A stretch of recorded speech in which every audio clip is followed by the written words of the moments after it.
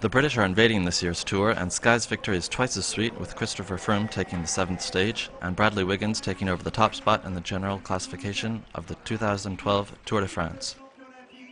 The 7th stage will feature the first real showdown between the favourites. 199 kilometers await the racers, including 3 climbs, finishing with La Planche de Bellefille, the tour's first uphill finish. A short but intense finale, with inclines reaching 20%. Riders will have the memory of the chaotic finish of yesterday's stage in the backs of their minds. Some riders had to throw in the towel this morning. One victim was this year's winner of the Giro d'Italia, Ryder Hesjedal.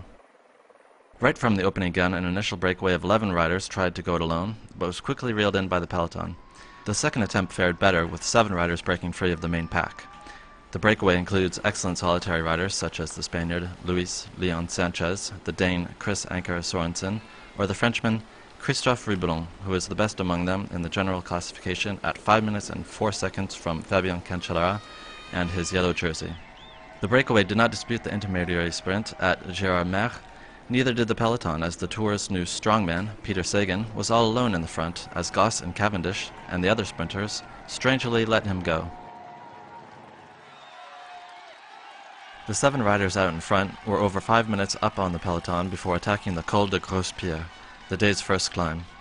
Chris Anker Sorensen summited first, pocketing 2 points in the race for the polka dot jersey, beating out Luis Leon Sanchez, who took 1 point.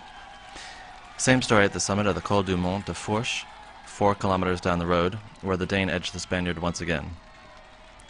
In the peloton, several favorites of this year's tour, including the Belgian Jurgen van den Broek and the Spaniard Alejandro Valverde, encountered mechanical problems only a few kilometers from the start of the Planche de Bellefille.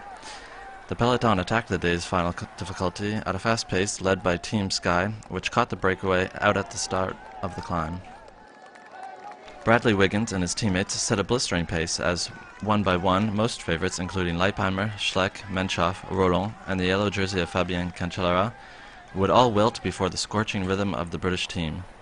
Only Cadel Evans and Vincenzo Nibali would withstand the onslaught.